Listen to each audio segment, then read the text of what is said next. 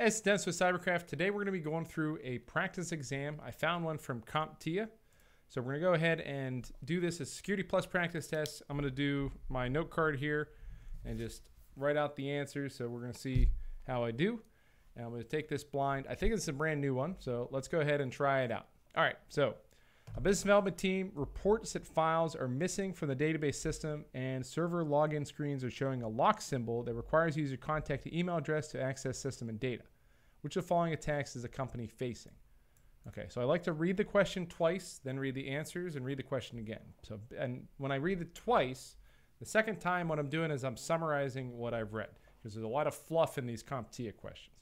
So let's see. A BD team reports that files are missing from the database system and login screen showing a lock symbol. Okay, so it doesn't matter who's reporting this, but files are missing. And there's a lock symbol, requires user contact the email address to access systems and data. Okay, so that's probably a ransomware attack.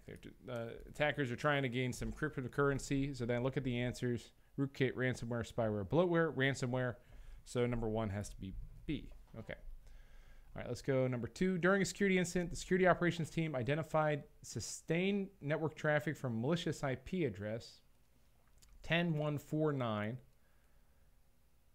A security analyst is creating an inbound firewall rule to block the IP address from accessing the organization's network. Which following fulfills this request?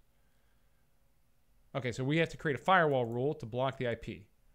And we've had sustained traffic from this IP. So we want to block this IP. Okay. So now we have to look at what blocks this IP. To block the IP address from accessing the organization's network. Okay. Access list, inbound, deny IP source. Well, the source has to match this. So we just want to look at where source matches this. And we don't want permit, so it has to be deny. List, deny IP source, boom. Okay?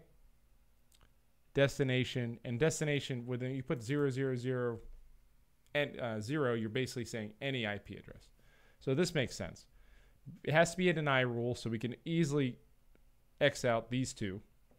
And then it has to be, it has to have that IP address here. So this is this right now. Because the source would be the malicious IP. So that's B. All right, great. All right, question 3. Which of the following threat actors is most likely to use common knowledge hacking tools found on the internet to attempt to remotely compromise organization's web server? Okay, so we have hacking, like we have script kiddies, we have organized crime, hacktivists, and nation state actors. But it's going to be a script kiddie. So let me see if that's organized crime, insider threat, unskilled attacker, nation state. Okay, unskilled attacker is also a script kiddie.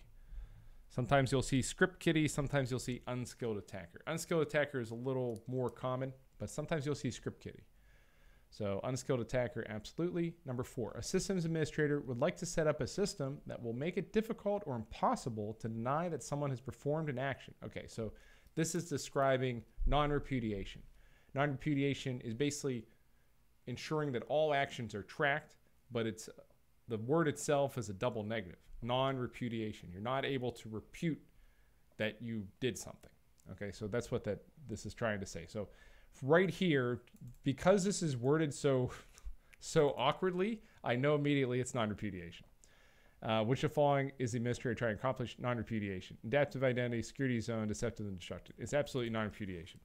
And sometimes you'll be able to tell right away based on the wording of the question. So this is one of those examples. That's absolutely non-repudiation.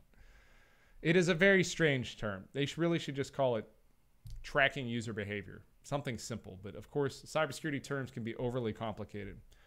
All right, which of the following types of controls decreases the likelihood of a cybersecurity breach occurring?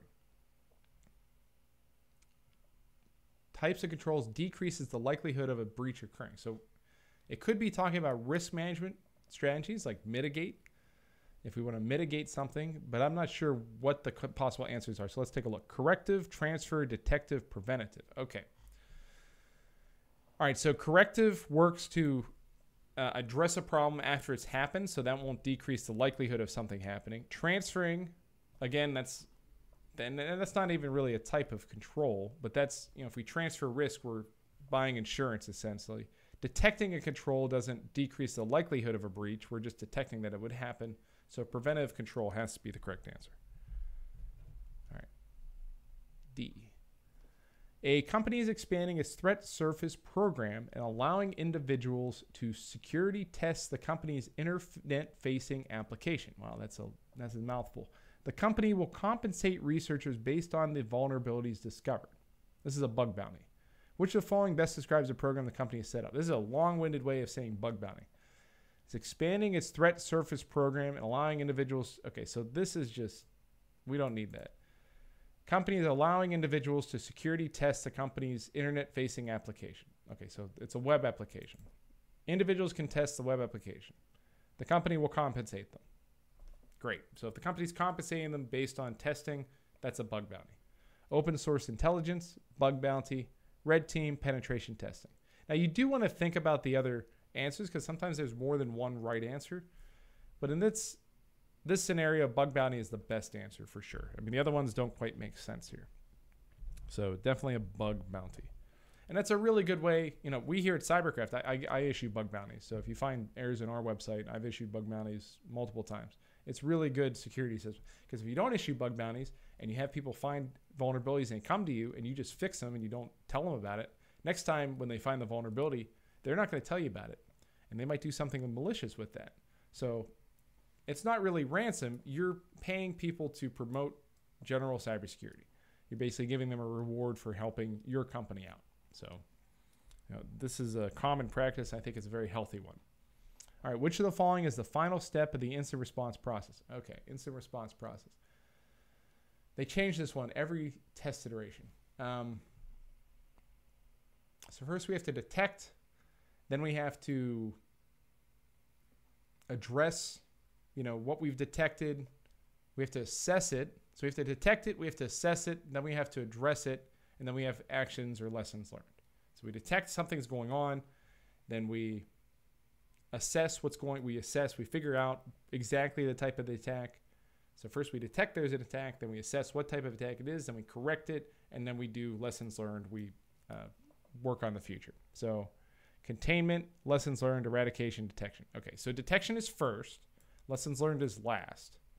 Oh, so it's the final step is lessons learned. So I didn't need to go through all of that in my brain, but I did. Great. Yeah, so containment, you would contain before you would eradicate. So if you want to know the order here, it's detect, contain, eradicate, lessons learned. That would be the order here, but it's not asking us for the order, it's asking us for the final step, which is always lessons learned. And that comes a lot from the military. In the military, you always do a lessons learned section. Sustains and improves, oftentimes it's called, where you just get everybody in a circle, you start talking, you ask questions. Okay, what worked well? What didn't work well? And everybody can contribute. So that's usually how it should go. And you want to get feedback from every level of the organization, and then you want to document it.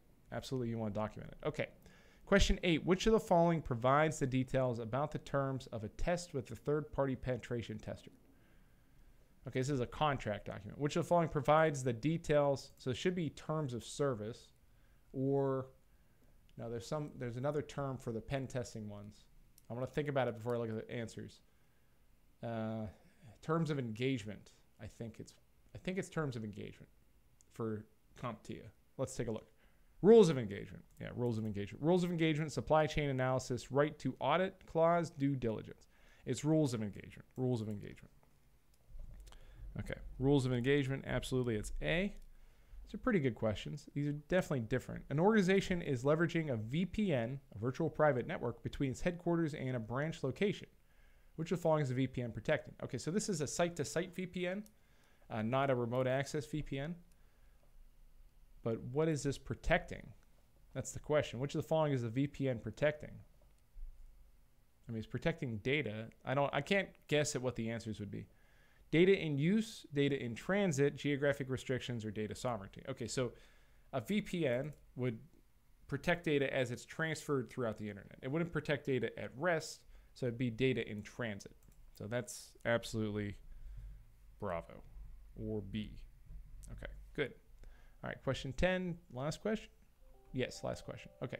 Which of the following would be the most helpful in restoring data in the event of a ransomware infection? Which of the following would be the most helpful in restoring data in the event of a ransomware infection? I mean, backup would be very helpful. So I'd say backup. Load balancing, geographic dispersion, encryption, and backups. Now, the problem with backups with ransomware is oftentimes it's a good idea. You know, a backup is a direct counter to a ransomware attack. The problem happens when you have sensitive data and the attacker does a double extortion attack. So they do the ransomware, they encrypt, or they make your data unusable, because it only takes a few seconds to corrupt a large quantity of data. You just basically change a little portion of every file. It really doesn't take very long at all. But restoring from a backup would protect that. Oftentimes, what the ransomware gangs will do is they'll say, we're going to threaten to release this information and cause a public incident for you. And that's where they get a lot of companies, because the companies could have poor cybersecurity practices, or they could have sensitive information or information they don't want the public to know. And that's why a lot of times they end up paying the bounties or paying the ransoms. So, but it's definitely backups. Okay, so here's my note card. I think we're good. I think we got 100%. I would be surprised if we didn't. Let's take a look at the answers. Answer key, B, ransomware. Got it. 2B, access list. Got that. C, unskilled attacker. Very good. A, non-repudiation. Excellent. D, preventative. Very good. B, bug bounty. B is for bug bounty. Know your cybersecurity ABCs. 7, B, lessons learned. A, rules of engagement. B, data in transit. And D, backups. Yeah, great. So 100%. Great. Let me give myself a little star. So great job. Well done. I hope this is helpful. This is my thought process when I go into any exam. I always do that. Read the question twice. Think about what I would answer, and then read the answers, and then read the question again. If you do that, you're less likely to pick red herrings. You don't want to read the answers right away. You want to think about what you would answer first, and that's really going to help you whenever you do your test. So I hope this is a helpful practice exam for you. Little practice quiz. Again, you can find this on CompTIA's website, so I definitely recommend that. And if you're looking for CompTIA certification training, go to cyberkrafttraining.com. We have lots of courses. We have practice tests. We got video courses. If you like my instruction, you get my full video course. We got all the CompTIA materials. You get a big discount, and you also get exam vouchers discounted as well. So anything you need, help you pass your test, go to cyberkrafttraining.com. We'll be able to help you out. I hope this was a helpful video. Thanks so much for watching. Have a great day.